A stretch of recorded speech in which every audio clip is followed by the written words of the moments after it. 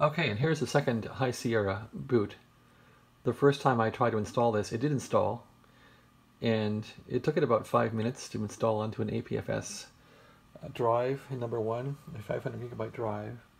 And then it shut down and reboot, and now it came back up and it's doing a second install pass. So, interestingly enough, El Capitan will do it in one 18-minute pass, and High Sierra will do it in two passes, and I'm able to install onto an APFS partition. So, okay, I'm going to wait 14 minutes here, and the real objective here is to just install Mojave on this thing, on this old 2010 Mac Pro.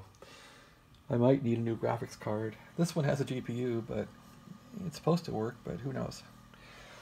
So, I've had to go from El Capitan to High Sierra with a firmware update, and I first did the firmware update using El Capitan to put the 5.1 firmware update in that High Sierra needs, and now High Sierra is installing itself. So we'll see if Mojave will go on this thing. I have Mojave on a little installer, USB installer here that I used DOSDude's patcher to download the whole image, and I'll try and put it on with this. And I think this requires another firmware update, so maybe I'll do that firmware update from the High Sierra screen when this thing's done. Okay, thanks for watching, and have a great day. Maybe we will get Mojave running on this thing yet.